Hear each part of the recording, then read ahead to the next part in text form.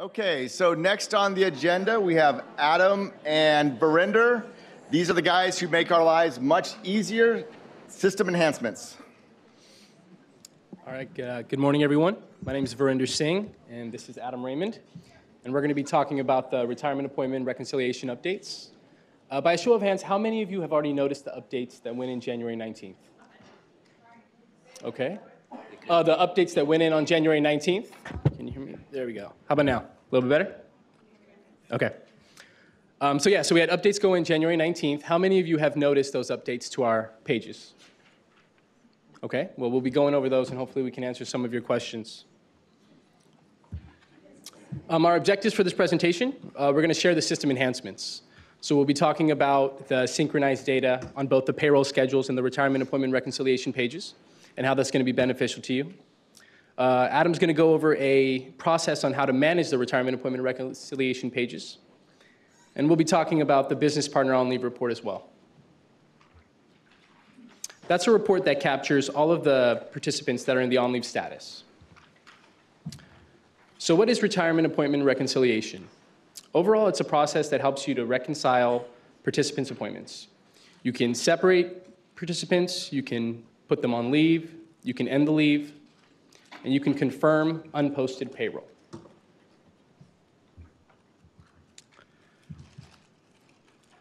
By a show of hands, how many of you have access to the payroll schedules pages? Okay, and how many have access to only the retirement appointment reconciliation page and not the payroll schedule? Well, now school districts and county school offices have access to both. Well, not access to both, I'm sorry, but they can view the same data as both pages. So you'll be able to see future earned periods and not just past due periods on the retirement appointment reconciliation pages. We added new filters and columns, so you can filter for by earned periods if you want to look at a specific earned period. Per your recommendations, we also excluded those participants that are in the on-leave status for the first 6 months and those that have an end leave date entered.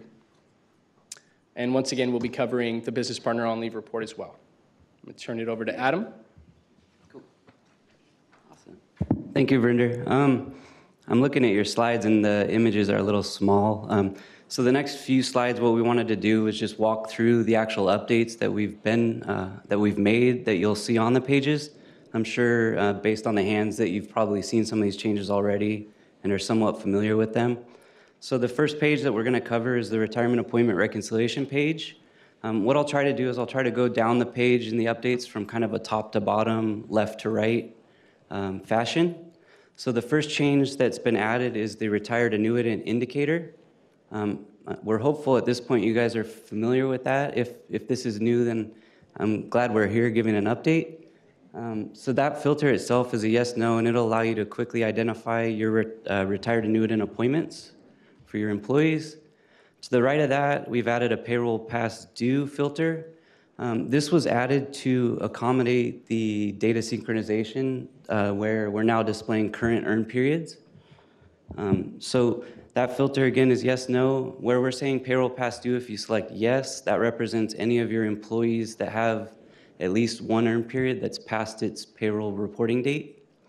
If you select no, then the expectation is you're going to just see employees who are essentially current, and what we're flagging right now is just the current earned period. So I think if a lot of you were logged in today, you would probably see, I think the majority are monthly pay schedules.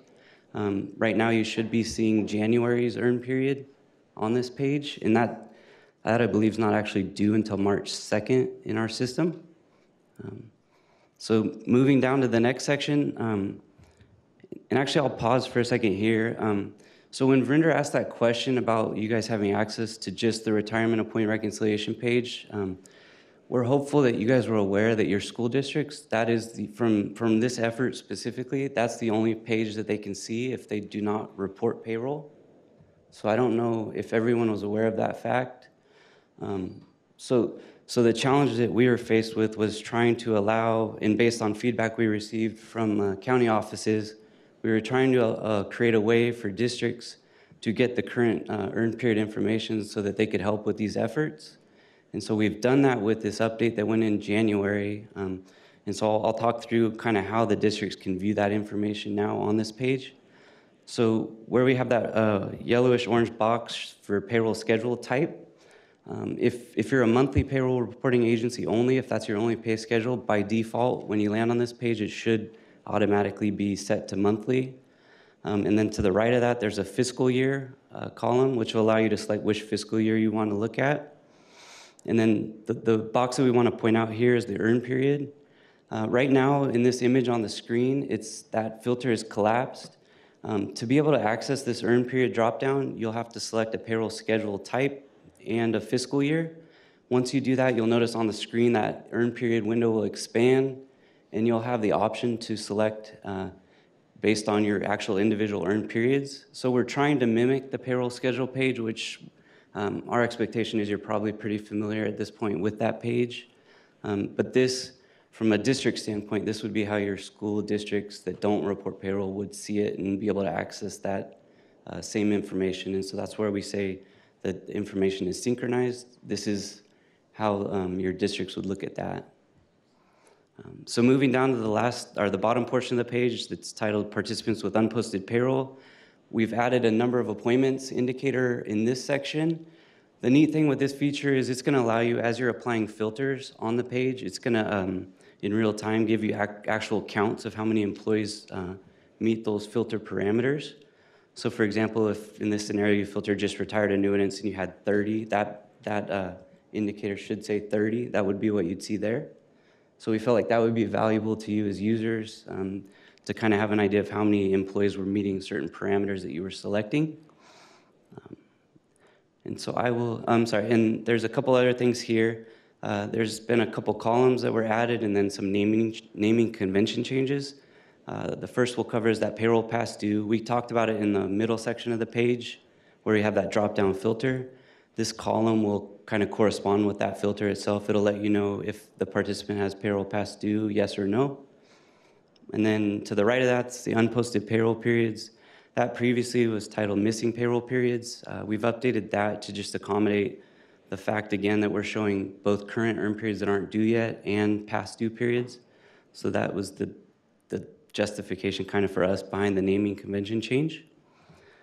So the next page we're going to walk into is you would access the next page by clicking the checkbox to the left of one of your employees, the participant's CalPERS ID. So there's that checkbox on the left there. Before I go to that page, if you have multiple, and I'm sure some of you are familiar, if you have multiple participants that you want to maintain their enrollment for, you can check multiple boxes at the same time, and that'll queue up those selected participants on this next page. So I'll go to that page. So this is the maintain enrollment page. I thank you guys for bearing with me. I think that first page is the one that had the most updates. Over the next couple of pages that we covered, there's not quite as many. On the maintain enrollment page, essentially what we've done, anywhere where you see those orange boxes, we've tried to move specific individual participant information down so that it's in a central location. So where you see member category, enrolled in health, and then the appointment start date, previously that information was in that upper section of the page that said maintain appointment event history. So our goal here was just to try to make it easier for you all to have the information right in front of you in one spot. And then the last thing is that save and go to next button at the bottom of this page. You'll notice in this example, we have three employees queued up. So what we're saying is we're wanting to maintain enrollment for 3 individual employee appointments. Once you reach that last appointment on this page, so in this example, it's Carcella Janssen, I believe is the name. That button, save and go to next, will actually change and say save and return. So once you click that on that last participant, save and return, that's going to take you back to the page where you access the maintain enrollment page from. Okay. So going back to the retirement appointment reconciliation, the other function or ability you guys have on this page is to confirm unposted payroll periods. To do that, you would select a participant and click that blue review link. And that'll take you to this review and confirm unposted payroll page. All the changes here are down in that bottom portion of the page. We've added a lot more details that weren't there previously. I think previously there were maybe 3 columns. So the big ones to point out, we added a column for payroll due date. We're hoping this will kind of be useful as well. Previously, that wasn't there. You were able to see the earn period begin and end date. Now you can actually see that payroll due date, which kind of informs you for the ones that aren't due yet when they will become due, and then when they'll become past due. In the example on the screen, we've provided an example where this specific participant has both payroll that is past due, and you can see toward the bottom there's a few earn periods that we're saying no, they're not yet past due. I will point out this screenshot was earlier in January, so I know you may see some of the due dates have already come and gone, and our indicators say no. So that's kind of an update on all the changes that have been made, or actually, I'm sorry, I'm just skipping one. Okay, so the payroll schedule page, the big addition here was the Excel and print function buttons are now on the page. So obviously for your County Office of Education, you have a lot of employees. You now can press that Excel button and view those in an Excel format. And you also can use the print function, which will allow you to print basically kind of a screen view of the list of participants. When you use the print function, it's kind of like the web page view. So that's just so you guys have a heads up what it will look like when you press that button. And then the last thing here is at the very bottom of the page, we've added a return link here as well. That wasn't there, and I think it caused you to have to kind of go through the same process to get into that page. So at this point, we've been talking for a little bit. I'll go ahead and pause and see if there's any questions up till now. We have one over there.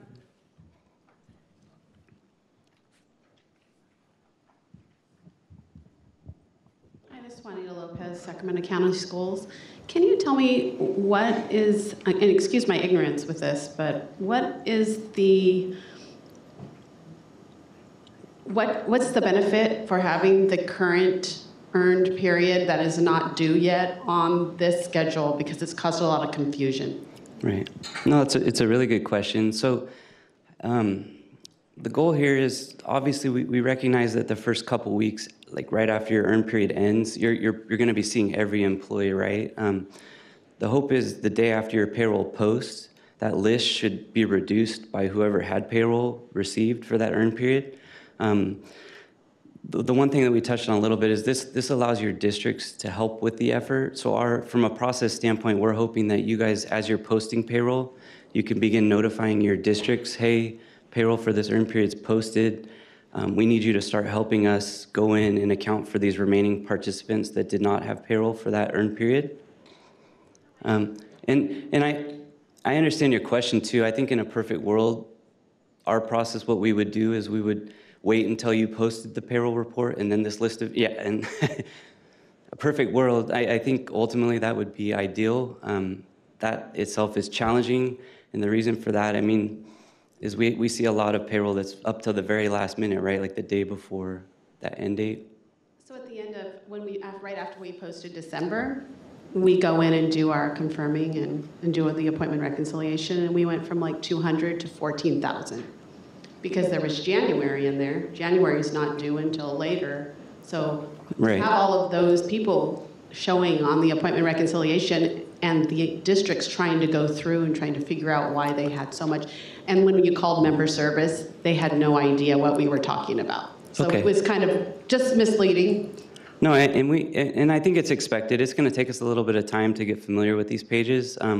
I will say to that same point, the quickest way to filter that out is to use that payroll past due filter.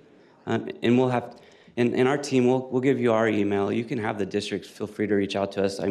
We recognize that it's going to be a training process with your districts as well. So. Hi, I'm Tony Carlson, and I'm a manager over Brenda and Adam. One of the main reasons that we did this also is due to the retired annuitants and the potential for late reporting fees.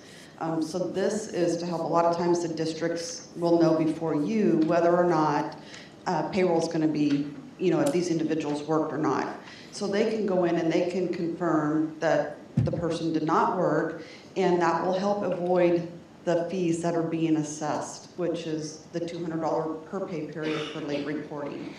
And then based on feedback that we received throughout the last year is there was a lot of complaints that districts couldn't see current data as the COEs, and especially in summer months when people are not working, we're trying to develop ways that's going to help process, help with those types of things.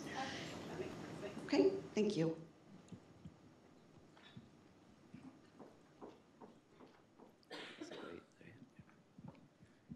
Hi, Veena from Orange County. Since you are enhancing this, that's very nice. So one other suggestion is that, you know how when we receive the late retiree fees, and if we go and post it here, no payroll reported, if it can be linked to those charges, so they are waived. You understand what I'm saying? I think I do. Okay. And I'll try to talk to you as well more about it. I think I understand. Yeah, you want to try to link the reports. Once we receive it and we go and we post that there was no payroll for those periods, so we want to make sure it gets waived. It's linked to those charges that we receive. No, that's good feedback. Yeah, we'll take that. Yeah, thank you. Okay, we'll go ahead and move on here. One more question. Go ahead. Yes, we do. And we have the resources. We'll be posting them at the end of our presentation. The new one was just uploaded. Yes, today. Yes. Cool. Any other questions? All right. So a couple key takeaways that we want to go over. So again, what we just discussed, the up-to-date unposted payroll period information. So this is an example of what a district can now see. So just really high level, if they can filter down to, they can select a pay schedule, the current fiscal year, and then an earned period. And then that way they can see those participants that have that earned period that's on the retirement employment reconciliation page. So again, it's just another method of helping the districts help you to reconcile these appointments. Another thing we wanted to talk about was that, and you may or may not have noticed this, the larger agencies may have noticed this, but the pages will show the first 1,000 participant records. If you look at that first circled yellow box, it says showing 1 to 25 of 1,000 entries. And right above that, you see it says show 25 entries. What you can do is use that drop down to view up to 500 entries on the page. So that's one way to see more information on the page. You can use that search for participants to reconcile tab. We have it minimized right now, but you can use that to filter down. If you just wanted to view retired annuitants, those participants on leave, or even just an individual, you can type in their CalPERS ID or SSN. So you'll want to use those filters in order to capture a certain population. Yes? It used to be view all. Why can we no longer get all? Right, so this was done because we're putting a lot of data on the pages now. And so to avoid long page load times, this was done. But again, we can still capture the population that you want. We'll just need to utilize the filters. Yeah.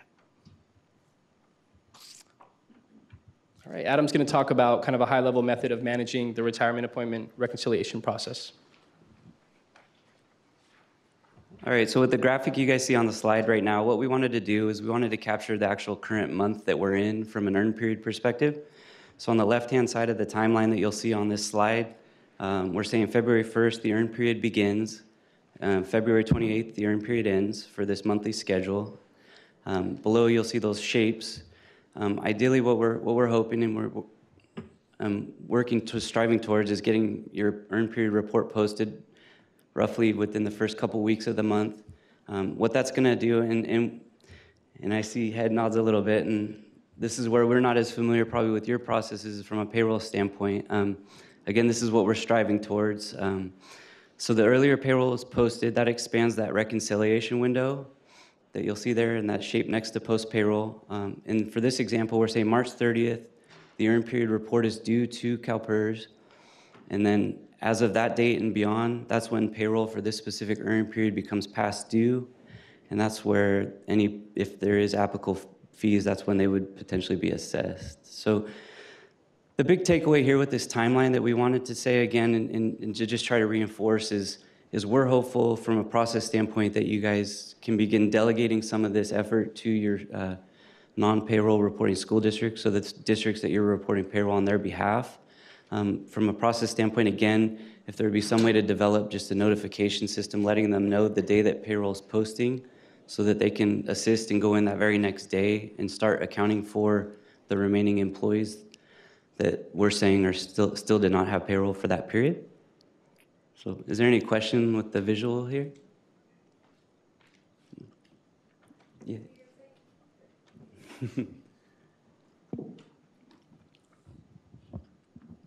So you're saying that all of the unposted payrolls have to be confirmed before the report is due or the file is due? For this specific earn period, that's what, yes. Okay, so is this For- where the projected contribution invoice would be generated after this period? When that functionality is turned on, this timeline will be useful for that process. Yes, yeah. That's the intention for it. We're getting there. Yes, yeah. I mean, ultimately, more than that though. I mean, besides that process and the projections, the goal here is for us is to let you know we're at a point now where the districts can begin helping with this effort. Where up to this point, I think you guys have been managing it kind of single-handedly. So our hope is that it'll hopefully help save some work. We recognize that this is an effort in itself. But yeah, good question.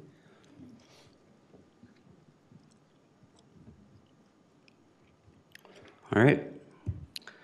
So also with the system updates that went in the middle of January, we added a new Cognos report. It's called the Business Partner on Leave report. This report itself, what it's going to do is it's going to provide you a list of all your employees that currently have an appointment in an on-leave status. So we wanted to just share that with you and make you aware that this report is available. And then on the page itself, we have some of our resources here. Sorry, there's one in the student guidance section. There's one that actually the name is not correct any longer. I think it's that second bullet, the CalPERS, or no, I'm sorry. The first one, it's the payroll contribution reporting. I believe that student guide's name now is just CalPERS payroll reporting. So I just wanted to note that as well on the resources page. And to reach our team, you can use that email address that's on the page here. And so that was kind of the intent with Verinder and I presenting today. You can actually see our faces of the team that's working on this effort specifically. We'll go ahead and open up for any additional questions there may be. Awesome. Thank you. Oh. We see a lot of unposted records for employees, but it's for a different payroll cycle than the one that they're on. Do you have a estimated date as to when that will be fixed? Because the districts are spending a lot of time, going back to reconcile, and they're coming across all these earned period dates that don't apply to them. Right. Are you at Riverside County Schools? Okay. Yeah, we do have updates happening again, I believe, in April. We're looking to address the multiple payroll schedule. I think you're one of just a couple county offices that have that. But yeah, we are looking at implementing new rules, and we can work with you guys specifically to try to explain those, if that makes sense, if that works. Thank you. Yeah.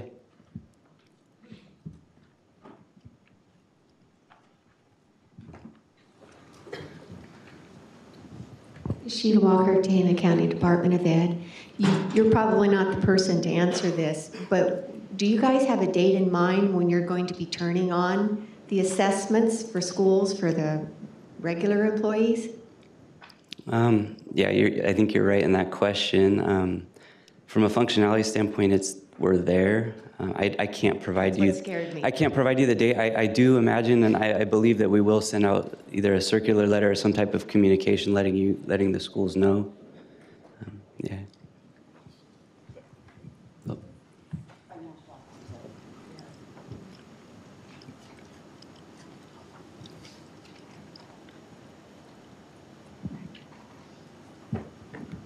Hi, good morning.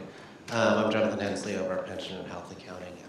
The ability to project on contributions is built into the system. Currently, the schools are not turned on with the new retirement annuitant fee and other functionality that's been coming on. We've been putting it off. We'll be looking at examining how schools are reporting what the fee structure looks like and everything prior to turning on projections. We don't want to just compound fee after fee after fee. So it will be coming. An exact date is not set right now, but it would probably be towards the beginning of the next fiscal year.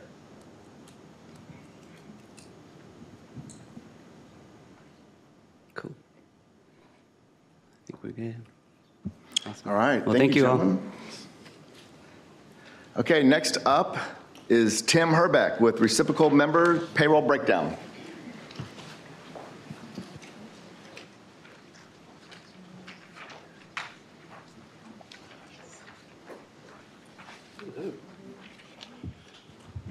And he brought his law book. Or as I like to call it, my companion pet, or I also call it my sleep aid. One of those two. I'm not quite sure. Well, thank you very much for having me again. It's been a while since I presented, so I feel like I'm back at home with all of you schools. Today I'm going to be presenting on the reciprocal compensation request process. For the most part, I think many of you are aware of kind of how the reciprocity process works when someone retires, but I wanted to kind of give you a high-level overview of what my team does when we get these reciprocal requests and how we partner with STRS, as well as partner with you.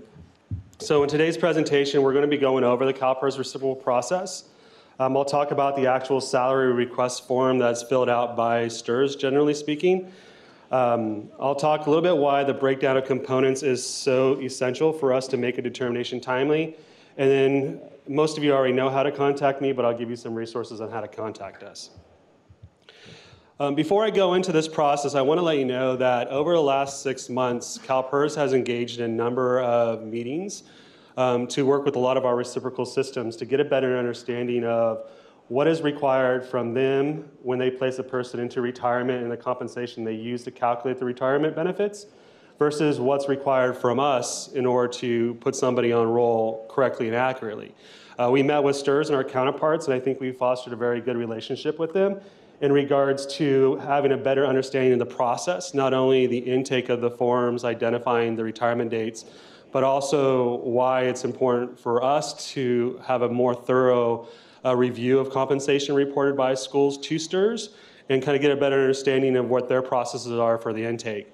One of the things that I know all of you know as well as I know is that STRS is a little different in how they allow you to report your compensation to them for your certificated teachers and those who elect to stay with STRS versus the very non-complex method for which CalPERS requires you to report payroll to us, right?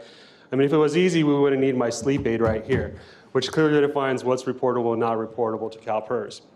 So one of the things we found out is that when we used to contact STRS directly to say, hey, you know, somebody is retiring from our system, they have established reciprocity, so they're retiring concurrently with you at STRS, they would just give us the, what we call a final average compensation amount on a monthly basis, and that's kind of what we would use. The problem with that is that a lot of times that monthly average includes items of additional benefits or special compensation that is reported to STRS on behalf of some of the districts and yourself as a county office. And then once we get a better understanding of what actually is reported to CalPERS, just like you are aware when we contact you for our determinations, some of those items of special compensation or even the hourly equivalent rates are not reportable to CalPERS, but can be reported to STRS. Unfortunately, as of today, STRS, and I know they're embarking on a huge project to get a little bit more information, they don't have you technically identify, just like we didn't years ago, right? Before it was a code 6, you would just tell us how much special comp.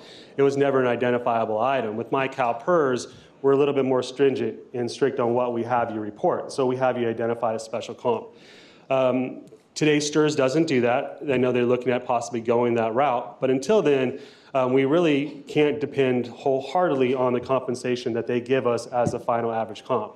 And so what we agreed to do is, instead of constantly working through STRS, is to go to the actual source. And you are the source, or your districts are the source.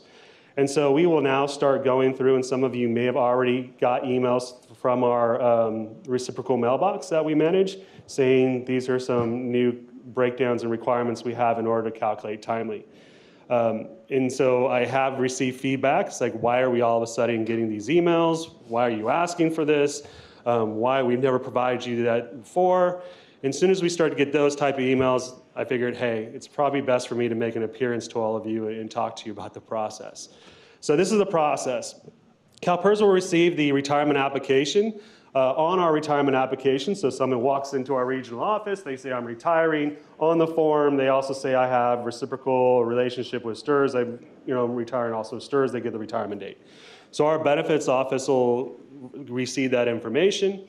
They will then reach out and send out a form to STRS or whatever reciprocal agency the person is retiring from, saying these are the components we need you to review. That agency will then fill out that form. A lot of times they just, like I said, give us the final average compensation and send it back. We are now also receiving things through our reciprocal salary request form mailbox. So the reciprocal salary request form comes back. There are a lot of data elements that are on it that we review and look in order to make a proper determination. Once we receive that form, a lot of times we will reach back out to you because we have to make sure that the compensation, the pay rate and earnings, meet the requirements that are set out in our PERL, as well as a special compensation that's reported as set out in our California Code of Regulations. As soon as we gather all the determination or required documentations, my team today will go ahead and do a review of all the information, and then we will make a determination. We'll send it back down to the benefits office, saying here's what the full-time monthly pay rate is, here's the allowable special comp. They will then hopefully do their determination or their calculation timely, and we will set that retiree on to Hawaii or wherever they're planning on going vacation. And we no longer have to deal with them. So that's kind of a high-level overview of the process. Now, this form I talked about has been changed a number of times. We actually just made a couple of small edits to it recently, and so the form looks like this, where we actually now require the reciprocal system to provide a position title. For STRS, this is one of the challenges because in your current enrollment process, just like with CalPERS, and your payroll reporting process, just like CalPERS, you don't tell us what the position titles are. So the only resource we have will be you as a county office or your districts. So a lot of times the position title isn't always clearly defined. We have the effective date, the date of membership, the type of service, if they're miscellaneous or safety. We know whether or not it's on a disability application, what type of disability, and does the final average compensation, or FAC, include special compensation? A lot of times this is a checkbox of no, but then we do get times where it's checked no, that it doesn't include special comp, but we get the breakdown and it does have special comp components in it. So we have to do a little bit further review. Then we ask you whether or not the review period is a 1 year or a 3 year, and are they subject to PEPRA, and provide any additional comments. One of the other changes we have is for the reciprocal system, that we now want them to sign it, print their name, date it, but we also need a telephone number and email address in order to send back inquiries if we have to. For STRS, we know they have one person that sends out this form, and we've already committed to now reaching out to the district's contacts, the county office's contacts, instead of directly back with them. For all other reciprocal systems, it's a little easier because they're the ones that manage the data directly. For a disability retirement, there's just a little bit difference in the first sheet. We do ask for the approved disability benefit type. What would your system pay if the member had so many years of service, and then also does it include the FAC? So if it is a disability retirement, the form is just a slightly different, but many of the same components are the same. So going into why is CalPERS asking for a breakdown of components? We did send out a circular letter, but generally speaking, we have to ensure that we're in compliance with Government Code 20221 and with PEPRA under California Code of Regulations Title 2, 579.24, which is a reciprocal retirement system shall provide the following. We definitely need a breakdown of compensation components, which shows a pay rate, earnings, and special comp. We need the salary schedule that you have publicly made available on your website, or if it's for a prior year, possibly retained for no less than 5 years, or you'll have to go back to your archives and try to dig it out. And also a written labor agreement or policy, better known generally as an MOU, which can clarify exactly what the requirements are for reporting special comp. I know I was just talking with Claudette. A lot of times you guys call things a special comp differently than what this lovely book here calls it. But the descriptions provided in this book and on our website should help you kind of be able to match what those items of special compensation are, because it clearly defines what it is, even if our names don't match. But that's why a labor agreement or MOU is very handy for us, because we can look at what the intent is when you entered into labor agreements with your bargaining groups to say this is the intent of, say, longevity pay or education incentive or anything else. So failure to provide a breakdown of compensation will delay the person's ability to retire timely, which we don't want to do. We want to send that person on to Hawaii timely and happy, right? When we go past the retirement date and they miss that first paycheck and they're starting to call us, that's when they get a little irked, I guess you can say. They don't generally like us as much when we don't give them their money timely. And generally, our only answer is that we can't define what was reported because we don't have a salary schedule or MOUs. So we really ask that you send it to us timely, because if we don't get it timely and we're past the retirement date, we do have the ability to calculate the retirement benefit using CalPERS salaries. And for many of you, that could be somebody who worked at your agency in the 1980s, 1990s. We make a little bit more now than we did back then, right? Nobody wants their retirement calculated on a $10 an hour pay rate when they currently make like $40 an hour. We will call the member and let them know. Unfortunately, we were unable to obtain required documentation from the reciprocal system or the employer, and we are going to place you on roll using a $10 an hour pay rate. Sometimes they're not happy with that, but in order to ensure they get their health benefits and their retirement checks timely, that's kind of what we have to do. However, we will definitely work with you more diligently and upfront. So hopefully this conversation now kind of spurs a little bit more of an importance when we do send those emails out to you asking for these components. You have a better understanding why. For more information regarding these government codes and our ability to calculate the retirement using the final average comp of CalPERS salaries, we do have Circular 200-009-18 that was sent out in February 2018 that clearly defines all our requirements and our abilities to do so. So contacting CalPERS, CalPERS will send a follow-up email requesting required documentation. As I said, one of the processes we recently put in place is that as our staff receive these salary request forms, they are going to look at the entire components. And if they find anything missing, they'll send you out an email. They'll sometimes do it directly to the districts. I have instructed them to try to do it to the districts as well as the county office, because a lot of times you as a county office can help guide them along a little faster than a districts would generally work. Some districts are really good at giving us the information. So we just want to make sure we're transparent to both entities, saying this is what we need. So we'll send out an email just saying, hey, within the next 5 days, we require this documentation. You do have 5 days to respond. Even if you can't get it to us timely, please don't just ignore the email. I mean, I have kids that ignore me already enough at home. I don't prefer having employers also ignore me. So if you can just give us, hey, Tim, we understand you need this information. It's going to take us 10 days to go back to our vaults to get these archived documents. That'll be sufficient. It's just when we don't get a reply back that all of a sudden additional emails and follow-up calls can come in. And as I said, if we don't get any documentation, we do have the right to put them on roll with CalPERS salaries. We do have a reciprocal mailbox. It's the compensation reciprocal cases at calpers.ca.gov mailbox. This is a new mailbox we have, so if you have any questions regarding reciprocity compensation for calculation, you can send it to here. But just know that's the mailbox that most of these requests will come out. That being said, that's our whole overview process of our new kind of reciprocal determination. Putting on people on roll, making sure they're enjoying their vacations. Do any of you guys have any questions regarding this new process? Awesome. All right. I believe I'm the last presenter, right? So now I'm going to switch gears because I understand Brad told me I had to. I believe there was a question submitted in regards to longevity pay. Who submitted that question? Nobody. Somebody submitted a question. They wanted us to talk about longevity pay and whether or not it can be included in pay rate. Is that, I think, Sutter or Sonoma? Do any of you guys have any concerns or questions regarding how you guys list longevity pay on a salary schedule and whether or not it can be included in pay rate.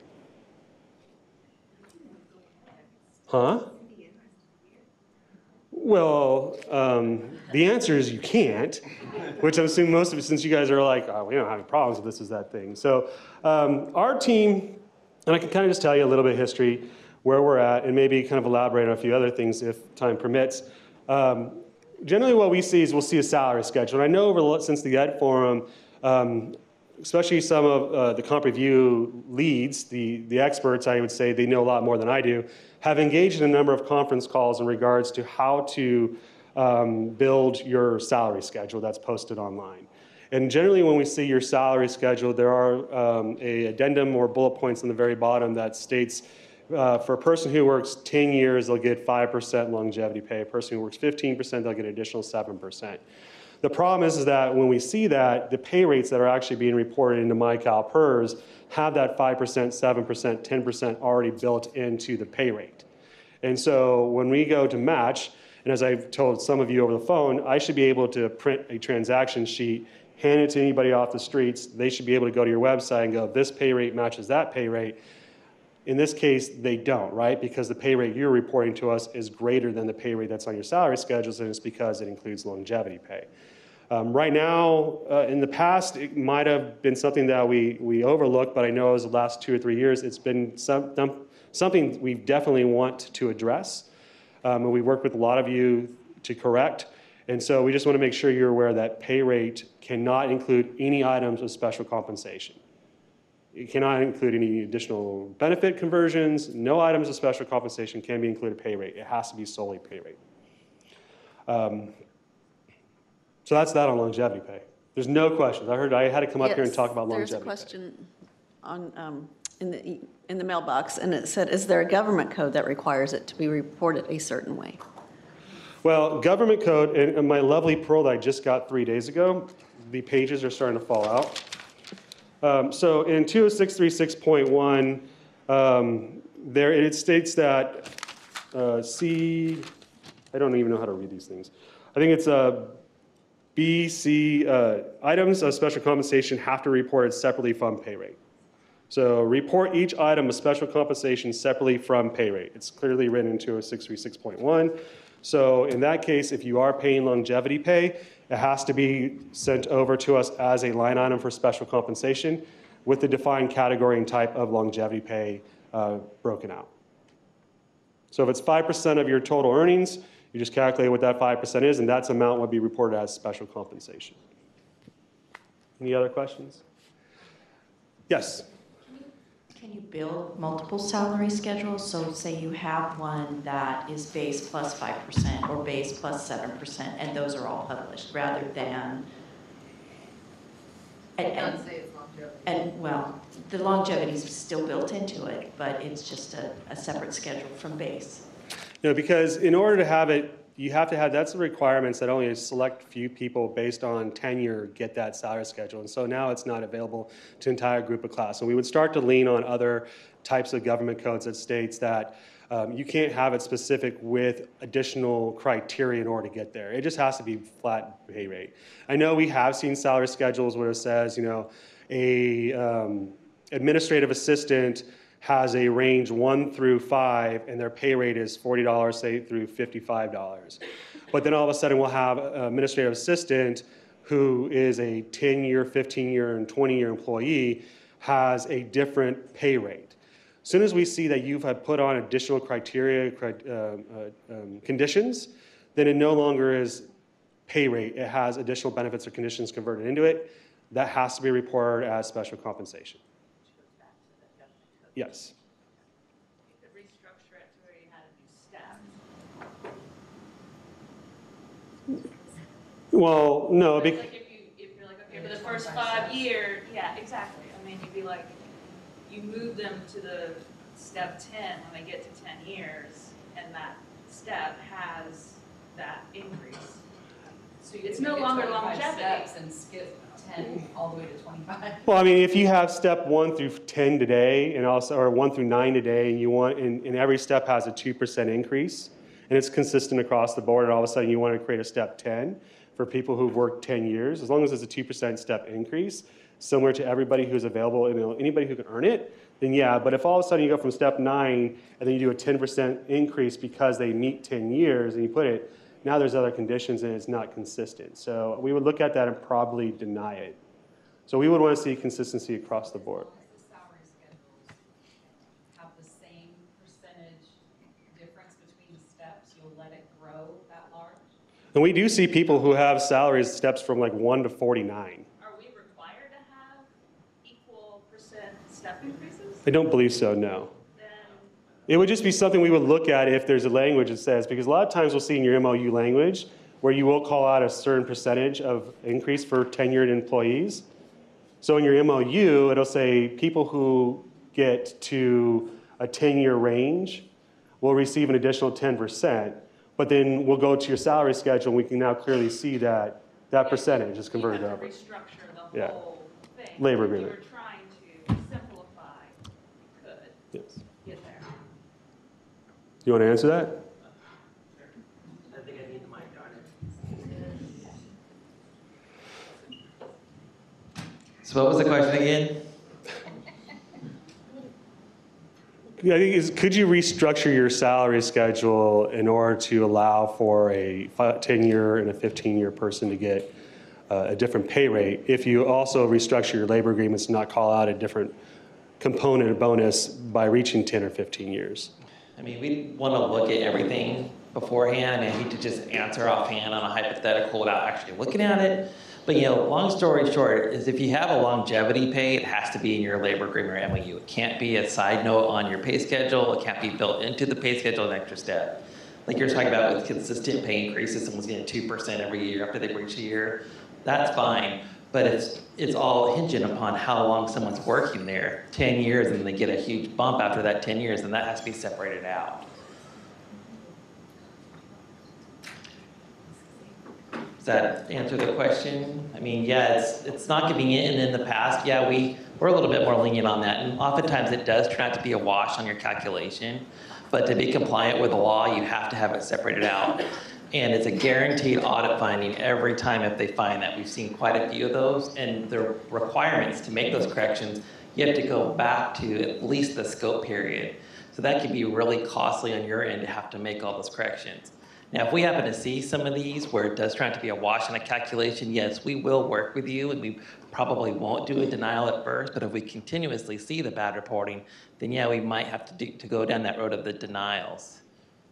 So both of you keep referring to a large jump. I think you both used examples of like a 10% increase after 10 years or something. But in most of our cases, I think it's the same type of jump. It's maybe a 5% raise for the first 5 years. And then that's where you would reach technically the top of the salary schedule. And on your 10th year, you would get another 5%. And then maybe on your 15th year, another 5%. And so why you might consider that longevity, it's really the salary schedule kind of slows down as they reach the top of it. And so it's not some big, huge jump. Right. It just kind of slows down when you get into those years of service in the out years. Are they considered step increases then? Well, they're on the salary schedule, and they're based on technically years of service because you're not eligible for those particular columns until those particular years. Yeah. Is it in your labor agreement that if you hit those 10 years, then you get this percentage? You would be on that row and column. You would reach that column at those years of service. But does your labor agreement specifically say that you have like a longevity pay, and it says if you hit 10 years, you get this percentage, 15 years, you get this percentage? Does it have it listed in there? I can't speak to what it exactly says, but I know that after these many years of service, you would reach those columns. Yeah. Well, we'd have to look at it. It can be a little bit tricky because there is kind of sometimes a gray line between what's longevity pay and what's just a step increase. So everybody's MOU, labor agreement, pay schedules are a little bit different. So if you wanted us to review it, we do have a mailbox MOU_review at calpers.ca.gov, and we can take a look at it and let you know if it's a longevity or if it's just a simple step increase. Sounds like in this case it would be considered a longevity pay because it's tied to a certain amount of threshold on your years. But I'd want to look at it first to tell you for a fact. And we're not saying it's not reportable, because it is reportable. It's just that we need it separated from the pay rate. It can't be all pay rate. It has to be pay rate with a special comp line. Right, and so that's why I want to clarify, because it would change the way we do business. Okay. Because we'd have to have all new salary schedules that exclude those extra columns and pay that extra amount separately, differently. So it would be a huge change. That's why we'd like to clarify that. Send it into our mailbox and we can take a look. And I know in your case, we have actually reviewed and denied that type of salary increase step. I'm sorry, go ahead. I'm saying, I know in looking at recent cases that we have denied a criteria, which is a salary increase goes for a person for like upon their anniversary, they can move up through the ranges. But then they hit the end of the step range, right? It's 1 through 5, they stop at 5. But then all of a sudden you put on a criteria that in order to get the next step increase, they have to work 10 years in order to do it.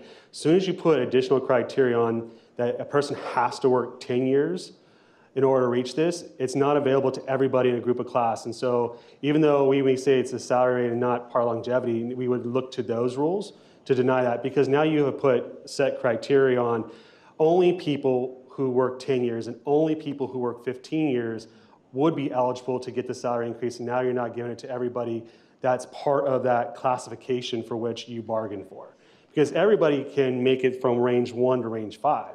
They just have to work, they have to work through that. But you have a gap of, but you have a stop at year 5, and all of a sudden only people at 10 and only people at 15, because that's a component, and generally that's longevity. I mean, truly that's longevity pay. In order to hit 10, 15, and 20 years, that's longevity. That's the definition of longevity pay, and that's a component of special compensation, and it has to be broken out. Where I have this issue with, I feel like column 2 is longevity too. That was your second year. And then column 3 is your third year. It is all based on years. But those could be considered step increases as well. We just have to look at it in more detail, I believe, to make a true call on it. Another thing too is, you're talking about having 10 steps. Does everyone always come in at step 1? Because here's the thing is, with longevity, it says, usually it's tied to, you work 5 years, you get this percentage. You work 10 years, you get this percentage. But if people come in at range 5 and then they work to that 10th year, and then they don't get the bump because they don't have 10 years, then that's longevity pay. But if they start at range 5 and work 5 years and get that bump like you're talking about, that's not longevity. That's considered like your regular step increases. Normally, though, we see consistency on those step increases. And if we saw it was like a 5% to a 20%, just making something up, that would probably raise eyebrows, so that's when we probably dive into a little more deeper. But I see that quite a bit with these longevity pays. People don't always come in at the same range and end up getting it even though they haven't worked the 10 years or whatever the threshold is. I think Vina had a question too. No, I was just going to add that comment which you just covered. Oh, okay. That sometimes people, they start at range 5. Oh, yes. So they don't get it. So it won't be same treatment. So you already said that. I like when Vina and I are simpatico. But if you want us to review the MOU or your pay schedules, anybody in here, we have that mailbox. It's a common thing we do. We'd love to review it because we don't want to set you down the wrong path and have to, deny something that you were intending to report or have to go through an audit where you have to make a bunch of corrections. Okay. Brad, we do have a comment that you might want to comment on. In essence, longevity would need to be embedded in the salary schedule, and step increases are longevity. Employees move a step because they have successfully completed another year and then move on to the next step. I think that they may have said it backwards, but if there's step increases, that's on your pay schedule. If you're a longevity pay should not be on your pay schedule. That should be in your MOU or labor agreement. I mean, if you put it on there, you can, but when we go to review it, we're going to review the pay schedule to make sure your pay rate hits that right step, and then we're going to go into your MOU or labor agreement to see if the longevity is in there with the proper conditions and payments and all the other requirements.